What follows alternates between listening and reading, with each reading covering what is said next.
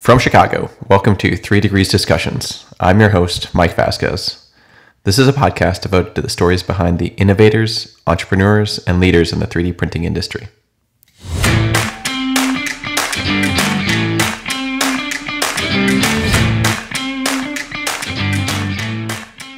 For a really good example I can point to is when we talk about, say, reconditioning of used powder as a part of the process to remove oversized particles, and commonly that's done via sieving.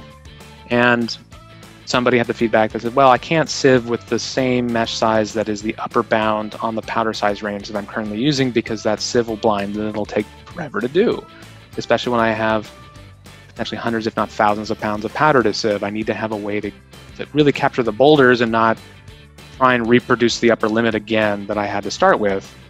And so we have draft language right now that says, well, you can use the next larger size mesh that is standard in the ASTM document defining the mesh sizes. But now we have to define very specific language as to what the new tolerance is on percent weight that comes out the other end. And so we've had to then effectively survey the people on the call of what actually makes sense here. Is this, we don't want to use the same tolerance language we had before because we don't want to have the PhD range growing and now your qualified process is using an entirely different feedstock because the PhD range has changed. But at the same time, we have to be mindful that people are doing this with the intent of just catching the stuff that is going to interfere with the process downstream. So these what we call boulders.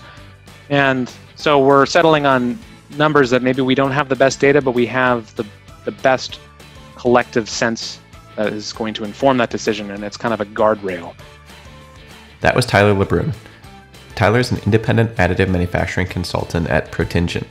Prior to his current role, he spent several years in the aerospace sector at both Blue Origin and Aerojet Rocketdyne. Tyler is actively engaged in industry volunteerism with drafting and reviewing standards pertaining to all aspects of additive manufacturing. He's a committee member of ASTM and ISO. He's also a regular contributor to SAE Aerospace Materials Specifications, including authoring and leading working groups on draft specifications and have general committee review and ballot. We take a deep dive today on standards and additive manufacturing. All right, Tyler, welcome to the show. Thanks for being with us. Why don't we just start with how you got into the additive manufacturing space? Sure thing. First, thank you for having me on the show. It's a pleasure to talk about myself and my background and how does that all fit with additive manufacturing. So my background, I was introduced to additive manufacturing probably back in 2007, 2008 timeframe. I was a design engineer for the J2X program working for, at the time, Pratt & Whitney Rocketdyne. Now it's Aerojet Rocketdyne.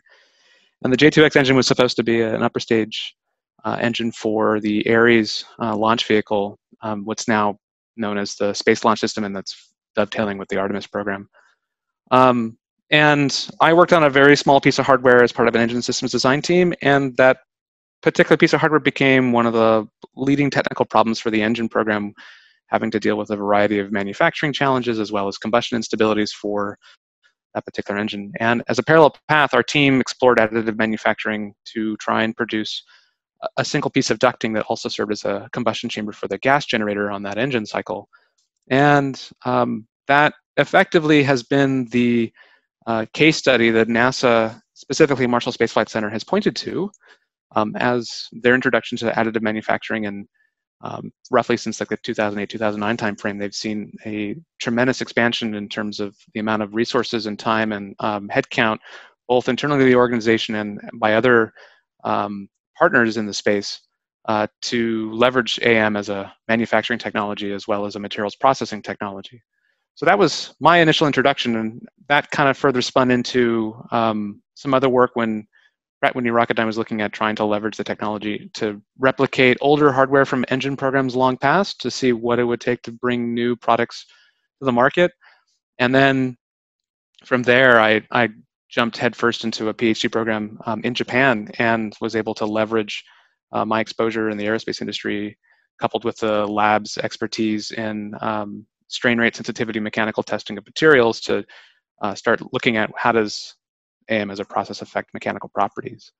And so that became the academic spin that I spent a lot of time working on over 3.5 years in Japan, and then came back and jumped into Blue Origin for several years and worked as part of the MMP team for 2 of those years, and was working very hard on developing the process, developing the materials, trying to deploy those new processes and materials into the product space that we were working on for the different propulsion programs at Blue Origin.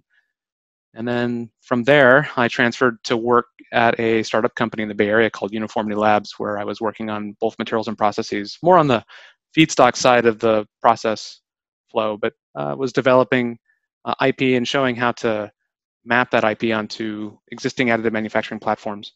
But in the last, I'd say, a few months, I've kind of transitioned more into a consultancy type posture, and am now working with a couple of different clients on helping to qualify and stand up additive manufacturing tools and processes in the aerospace industry and others. And so it's been quite a diverse path that's meandered here and there on both sides of the Pacific. And what's great is it's always changing. So I've always had exposure to a variety of different challenges and ways to see the technology grow and mature with time.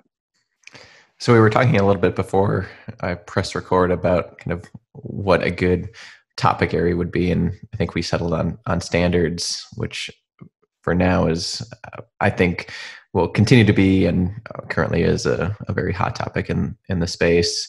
And I thought when we start our discussion on that, kind of who are the main players when we're thinking about 3D printing, the additive manufacturing space in standards? I mean, you've got ISO and ASTM, but like where, if you're kind of starting as an end user and looking at the standards landscape, what bodies do you think are most relevant? Yeah, the standards landscape is very diverse. And what's interesting is that depending on what industry you're working in, you're really then kind of looking to either one or maybe 2 different organizations, or what we refer to as SDOs, standards defining organizations. And some bodies are trying to be the jack of all trades when it comes to defining the different documents and standards that govern additive manufacturing. And specifically, I'm kind of looking to ISO and ASTM and their joint documents that they release, and on occasion they'll have their own standalone documents. But ISO ASTM is broken down into a variety of different subcommittees that have either very specific scope, either in design or materials and process, environmental health and safety, or even industry-specific categories. So you have space and aviation, you have the oil and gas industry, you have maritime, you have automotive. And so these are all separate categories where they're each trying to write documents that are tailored to those particular industries. So that's ISO and ASTM. They're working very hard at trying to cover as much ground as possible, as quickly as possible, since we're kind of playing catch up to this particular technology. The other types of SDOs that are out there, the one that I've spent a lot of time with is the Society for Automotive Engineers, SAE, specifically on the Aerospace Materials Standards, Aerospace Materials Specifications committees for both metals and non-metallics. That one has been specifically targeted, obviously, for aerospace applications. And I've spent a lot of time in there just because of my exposure to Rocketdyne and Blue Origin. But that audience is principally concerned with, say, commercial aviation, military aviation. You've also got missile and defense, rocket propulsion. So it's a much smaller, narrower field of end users, but you also then see kind of the trickle-down effect if anybody refers to, say, MMPDS or the other types of big library books that have the mechanical properties that people will refer to when designing their parts, even if it's outside of the aerospace industry. The data that feeds into those types of documents comes from a lot of the work that SAE has done, and MMPDS is another organization that's not somebody you would think of as a standards defining organization, but they are creating what is effectively the Bible on mechanical properties for more traditional material forming technology. And then you've also got now the engineering intensive applications. I think that's how they're defining volume 2, which includes additive manufacturing. But beyond that, So there's another group called America Makes that's helping to kind of bridge the gap between the private and public space when it comes to spearheading some of the technical development of these types of technologies, and that includes helping to understand the landscape of standards. And so they put out a great document in 2017 with ANSI describing the landscape of who's who in the standards world. But I think between the ones I've already mentioned, those are the heavy hitters when it comes to what people think of when looking for standards for this type of technology currently. And so you've been on kind of both sides of both kind of thinking about standard development as well as an end user. I mean, how would you react to this? So kind of my perspective now is by no means will the standards catch up, or should they probably catch up to kind of the current cutting edge of additive manufacturing. And so kind of with that underlying hypothesis, I kind of take the approach that the standards that are written now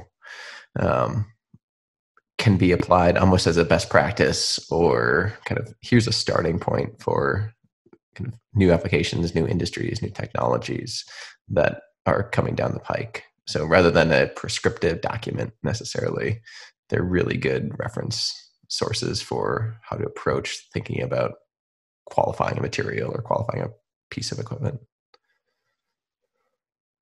Right. So I would say that that assessment in terms of where do the standards come in terms of the timeline for a particular technology, usually it is typically sweeping up behind the bleeding edge, and as it probably should, since it's the laboratory environment with a low technology readiness level of any one particular form of additive manufacturing that doesn't yet exist on paper for a standard. But there are places that we're trying really hard to try and stay ahead of that curve.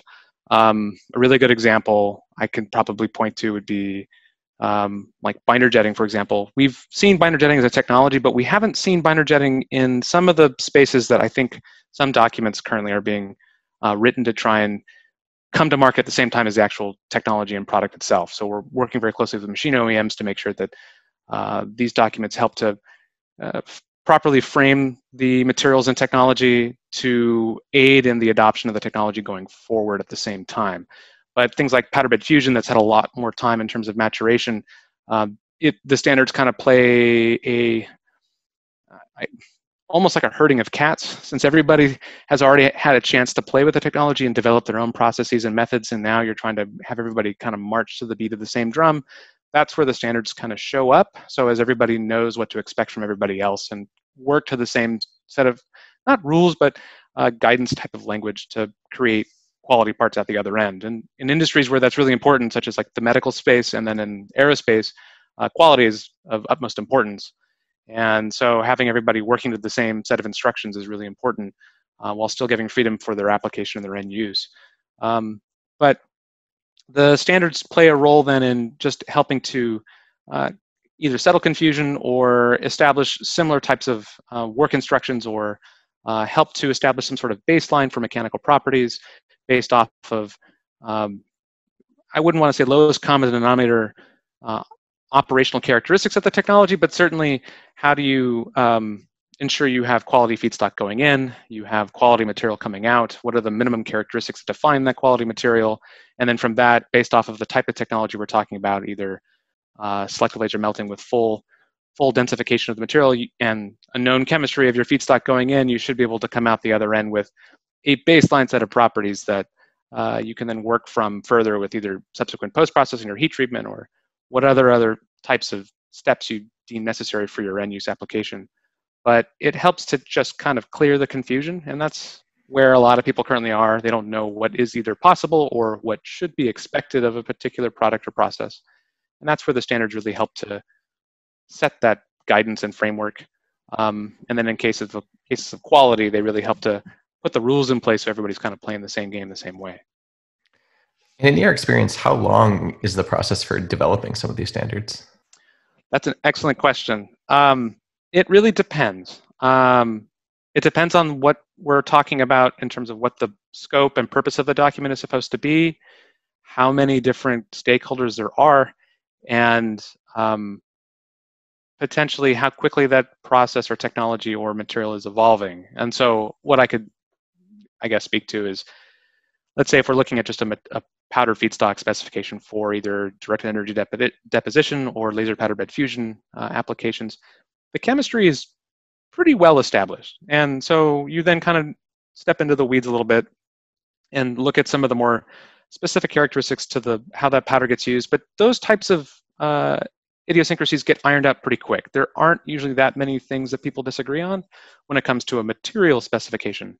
When you get into, say, a process specification defining key process variables or standard practice for how that process should run, what types of things have to be documented, and the roles and responsibilities associated with either a parts producer or a cognizant engineering organization, what have you, then it becomes a lot more complicated. And then there's a lot more back and forth between everyone from machine OEMs to end users to feedstock suppliers to regulatory bodies.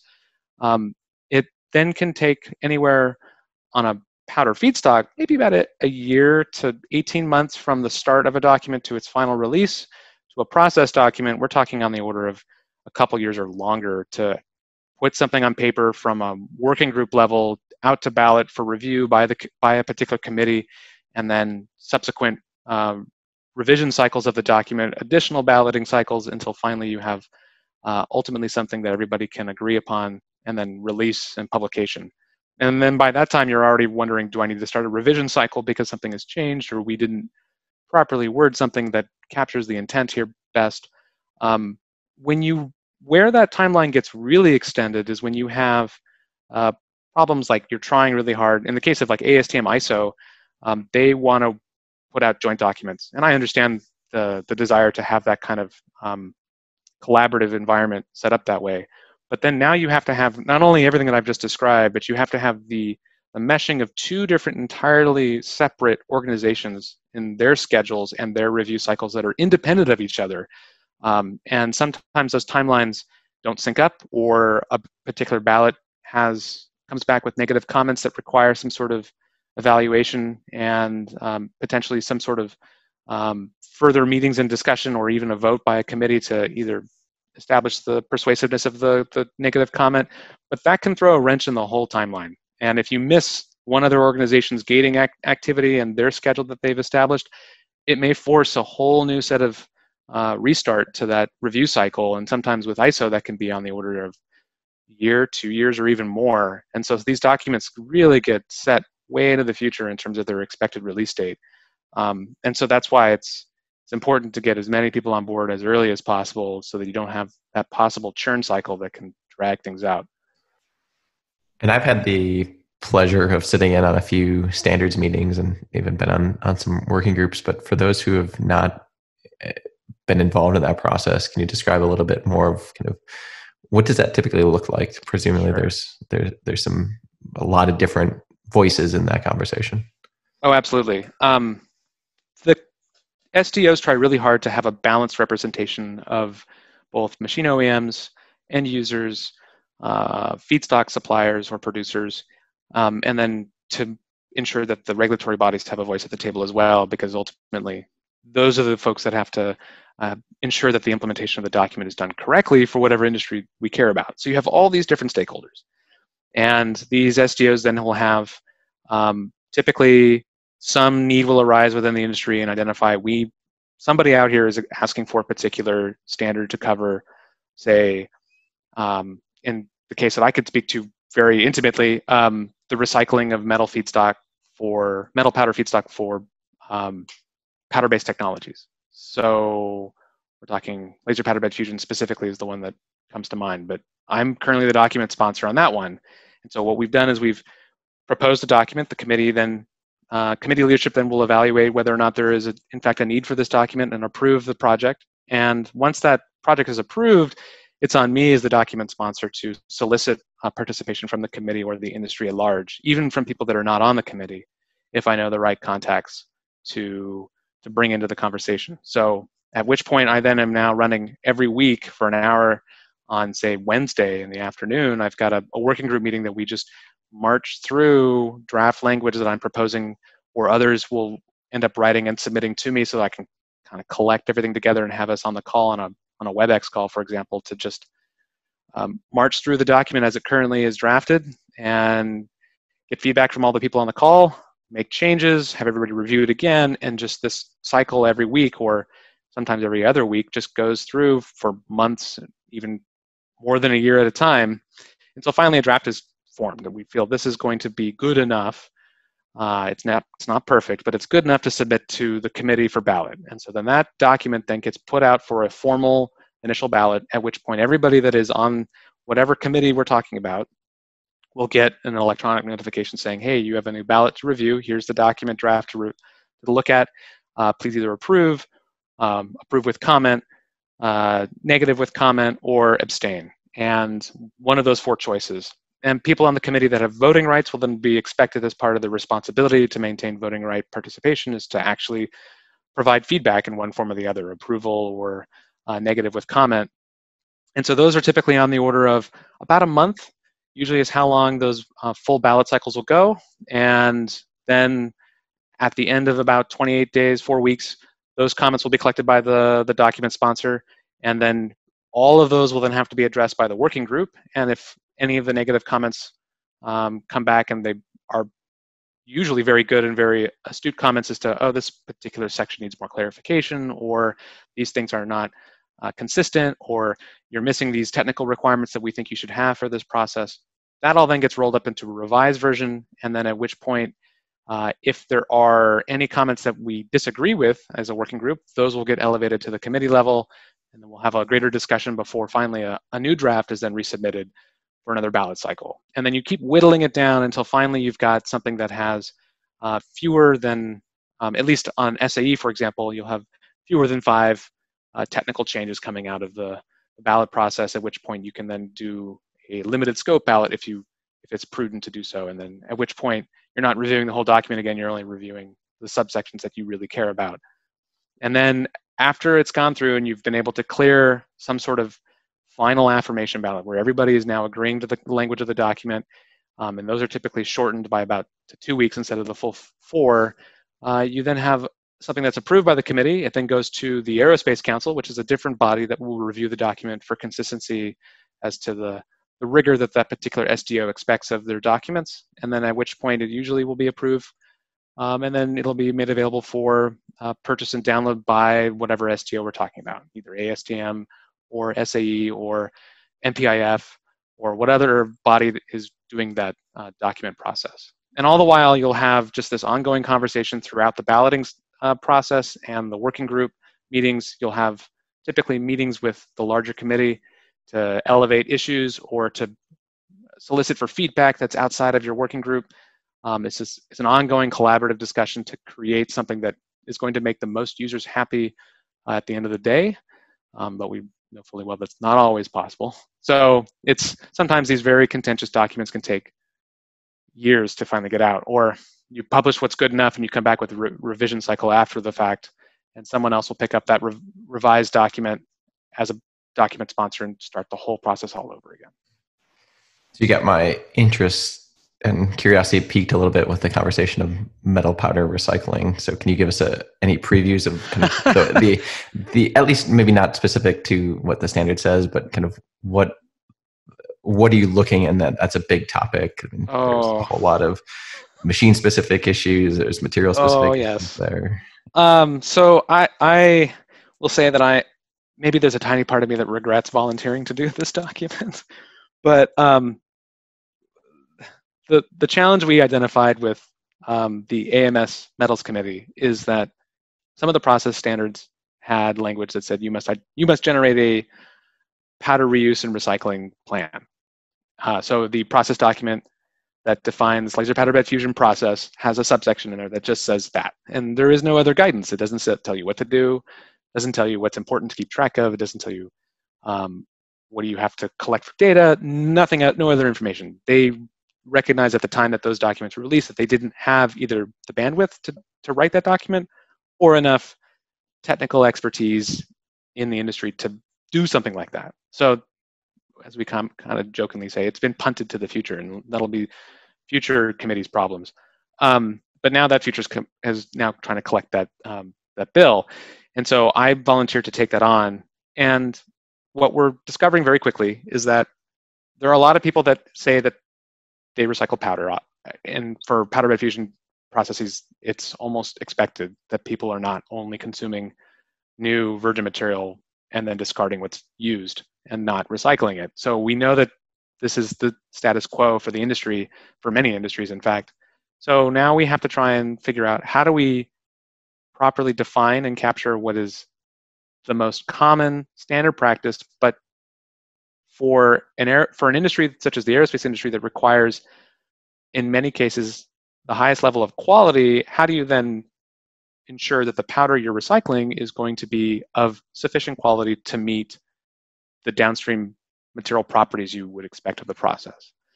And the powder specifications that were originally released for powder bed fusion were written more as a procurement tool, but now they're being used as a way to generate acceptance criteria for recycled powder. So now we're finding where those gaps are in the way that those documents were written, and the way that we're trying to bootstrap them onto a recycling process. So not only do you have issues with acceptance criteria, so what is acceptable from a recycled powder standpoint that maybe is not acceptable for new virgin material at procurement? That's a question that's not fully well answered yet. How do you handle recycling on closed loop systems? Do we believe that a closed loop system is going to be provide enough opportunity for you to inspect and measure and sample to validate and substantiate that the process is working correctly? So a lot of machines that are on the market now have integrated sieving and recycling systems that are built in. Is this document going to somehow take that into account and capture that? That's something we're still working on. How do we properly define the different forms of recycling that are out there? So if you only have one machine and you're a single machine service bureau and you're working with a single lot of powder, someone could easily imagine taking powder, putting it in your machine and running through and then consuming that lot of powder and only topping off what you've consumed to replenish your supply. And that maybe your only recycling activity is sieving for oversized particles. That may be the extent of what you think of recycling. But in a case where you have maybe a dozen or so printers of the same model and you're printing perhaps the same build file on all these printers, can you then collect all these different in-process lots of material, quarantine them until your entire starting lot has been completely exhausted, and then as a batch, using the economies of scale that you've now amassed all this used powder, process it all in one go, and now you started off with a newly certified set of powder, and start the whole process over again. But so you have machines that are in parallel, you have a single machine, you have all these different combinations of how someone could define recycling. And so we started off on this document trying to define common language. So things like, what's the difference between blending and mixing? Apparently there is one. What is the difference between the three main steps of the recycling process? The recovery, the reconditioning, and the mixing or blending. So we've tried to properly categorize and provide language that helps to describe each of those discrete steps. So all this front-end work that we've done is we're now kind of marching through the requirements and quality sections of the document, fully well knowing that somebody for sure is going to come up with an example that we haven't fully captured. And so further still, we know that we could provide very sometimes obtuse-looking language that describes the requirement type language, but it doesn't give you any kind of information as to how to actually implement it. So we're planning on having a fairly heavy notes section in this document that's going to provide more guidance language that says, well, if you're really going to be handling, say, a stainless steel powder, and you've been able to, you know that your oxygen pickup rate is pretty minimal. It's already, it's not a reactive material such as like titanium or say aluminum, where you're going to be picking up oxygen a lot faster. Perhaps you don't have to do the sampling and testing with every single build cycle, but you need to be able to show that you're able to control your process and predict when that's going to happen, that you're going to no longer meet your chemistry requirements.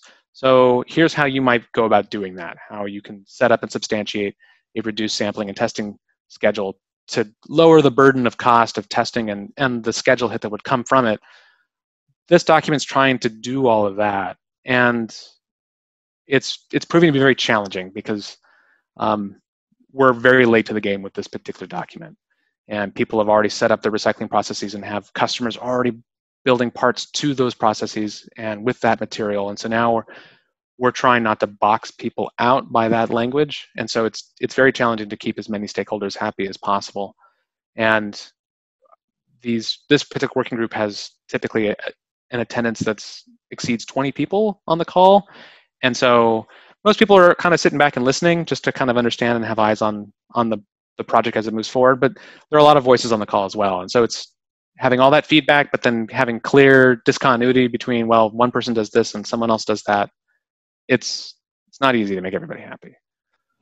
I imagine that can be some very fruitful conversations, or when you get down to the nitty gritty. Because I mean, even something like if you're talking about blending, mixing, but sampling and how you test a particular material, whether just take something seemingly simple like particle size distribution, right? Right. The methodology of doing that, where you sample it, how often do you sample it, when is it sampled, and how you're reading the actual output. And even the machines have variability within them themselves. So trying to distill all that into something that at the end of the day is hopefully going to enable rather than put a huge roadblock into the use and uptake of the technology is, I imagine, quite challenging. That's exactly right. The hardest part is trying to at the same time keep people that have to do the work happy, in terms of this is the burden of work that they would be expected to do if they're conforming to the document, but at the same time provide enough information and enough repeatable robustness to the process that a regulatory body such as the FAA would be needing to see in parts that show up in a, say, commercial aviation product. And so there's a lot of, we're trying real hard to find either ways to compromise or ways to give people off ramps if they can leverage data in ways that don't increase the cost of and burden on the process in general. So there's a lot of people out there that have done this work already, and we know that people have created their own internal data that is helping to guide them in their implementation of additive manufacturing tools and processes. And so if they can do that and they can demonstrate to a regulatory body that they don't have to check every time, check exhaustively everything from bulk reactive, bulk non-reactive, surface reactive elements, PSD, flowability, tap density, apparent density, you name it. If they can show with data that they've done that homework already, they don't have to keep doing it and just add cost onto their parts and processes. And how do you manage the communication aspect of the standard itself? I mean, you're in a room, or kind of on Zoom calls these days with subject matter experts that have lived and breathed additive manufacturing for decades potentially, and these standards are written in a way that hopefully should be accessible to everyone, and even someone new coming into the space, starting a facility or starting an application. Is there any challenges there in communicating what level of detail that you need? Well, so that's a very good question. There are things that we've identified to be specific requirements that we don't want to have any wiggle room on interpretation, and so that type of language is very direct. For a really good example that I can point to is when we talk about, say, reconditioning of used powder as a part of the process to remove oversized particles, and commonly that's done via sieving. And somebody had the feedback that said, well, I can't sieve with the same mesh size that is the upper bound on the powder size range that I'm currently using, because that's sieve will blind and it'll take forever to do, especially when I have potentially hundreds, if not thousands of pounds of powder to sieve. I need to have a way to really capture the boulders and not try and reproduce the upper limit again that I had to start with. And so we have draft language right now that says, well, you can use the next larger size mesh that is standard in the ASTM document defining the mesh sizes.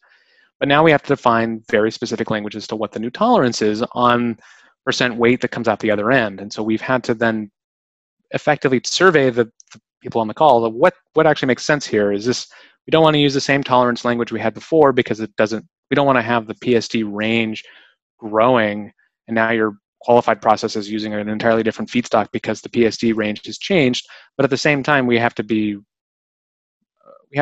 mindful that people are doing this with the intent of just catching the stuff that is going to interfere with the process downstream. So these, what we call boulders. And so we're settling on numbers that maybe we don't have the best data, but we have the best collective sense that is going to inform that decision, and it's kind of a guardrail. But in those cases, it's very specific language. In other cases, we talk very vaguely. We talk about you need to have a contamination control plan to ensure that you don't have pickup of foreign material. And we don't necessarily say what that is. We don't say you have to avoid either like hairs and fibers from whatever type of clothing the person's wearing. So we don't have that kind of language, but we then at the very end of the process, we have checks to ensure the powder's still quality. So we have ensuring that the powder meets the chemistry requirements for bulk reactive and bulk non-reactive elements. And that is a way to qualify your process and ensure that your contamination control plan is properly implemented, which also then speaks to the fact that you've made sure you don't have cross-contamination from another powder source. If you had processed aluminum and then you then decided you wanted to process Inconel 718, you're in the same equipment, you're setting yourself up for a lot of danger with respect to material contamination. But those checks help to go back and make sure. So we try to think in advance and think ahead of what types of problems may arise from the vagueness of particular sections of the document.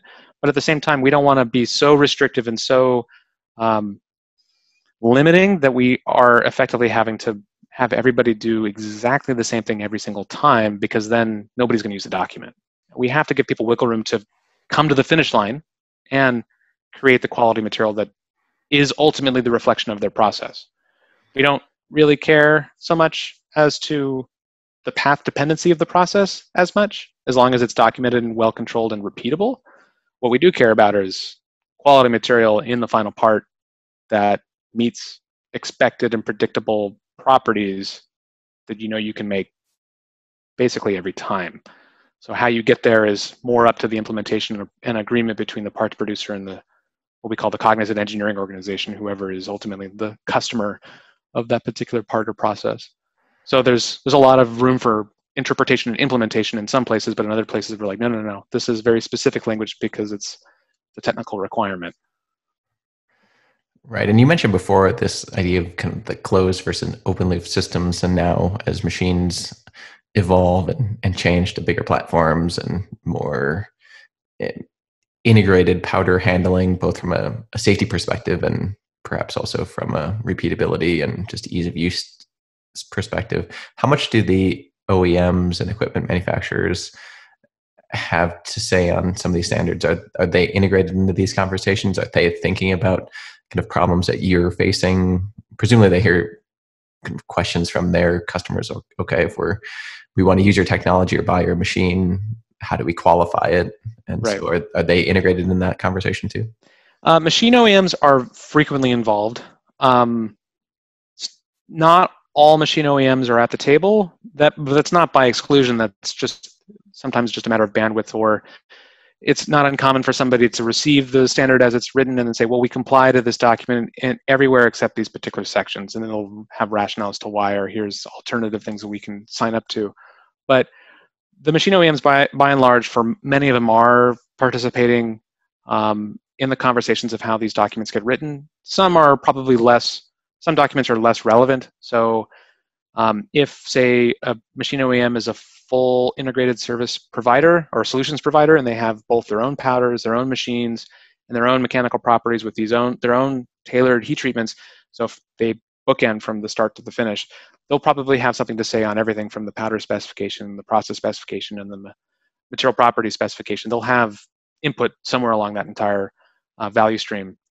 Some are less involved in that case, and they'll probably only speak up when it comes to something that either they are being asked to provide information that they don't want to provide. So if there's some sort of proprietary nature of their process, or how they run their machine in particular, or some something that is considered their IP. They're not going to want to have that be required to be divulged to an end user or a potential customer. And so we have ways to kind of work around those limitations. And so having that dialogue is valuable and important from the standards perspective, but their participation is pretty consistent from a lot of the big names that are out there in the industry right now. For those listening who are curious about the process of getting involved on some of these working group committees and helping to write some of these standards or be reviewers, what's that typical process like? So it's different for every single body, but they all kind of follow the same flow chart. For say like ASTM and SAE, the participation on the committees is done at the individual level, and you can effectively join the working groups without necessarily having to be a member of the agency. I believe that is the case for both the ones that I quoted there. But it facilitates quite a lot more if you're able to actually join up as a membership. And individual memberships are fairly affordable for just the single person. But you also have so like, for example, ANSI has more organizational level memberships. It's difficult to get onto some of the bodies, such as like ISO, because you have to be referred by your nation's membership agency. So in this case, in the context of additive manufacturing, you have to be referred on by the ASTM body as to be a subject matter expert for the relevant ISO working group. Because those types of committees tend to overlap, your voice is sometimes already heard if you're voting on the ASTM equivalent or shared document. And so the path is typically reaching out to the committee leadership once you've joined these agencies, and then they'll quickly tie you into whatever the meeting schedule is. They'll get you set up with whatever on the working roster. And if you have a particular area that you are an expert in or have a lot of experience working with, they'll probably point you to whatever working groups or subcommittees have that as their scope of and domain to get you involved more directly. Typically, it takes time of participation at kind of what we refer to as like a liaison level or a general interest or some other level where you're able to provide comments on ballots, but you're not a voting member yet. Usually you have to show participation for an extended period of time with comments on ballots, participation in meetings, face-to-face meetings when they ever happen again, but face-to-face meetings that happen every 6 months or so.